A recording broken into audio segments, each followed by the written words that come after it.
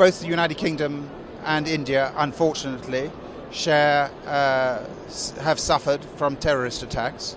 So what has happened in India last week in Kashmir is something that we regret, and we send our condolences, and we deplore. We deplore terrorism wherever it takes place.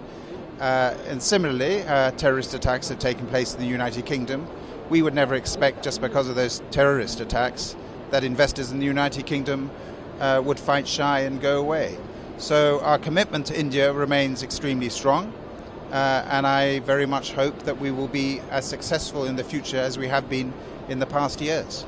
So are you looking to invest in the defense manufacturing sector or any other? Well, that's for the defense industry, the private sector defense industry, to determine the companies that are here, and they come every year to Defence Expo and to Aero India.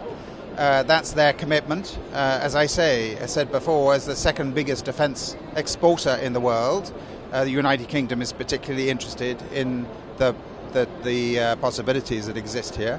Working together with those Indian companies that are coming into the defence industry is, to me, a really important strand of our activity, and I know that our defence industry, the companies in the UK, are looking very closely at that with great interest.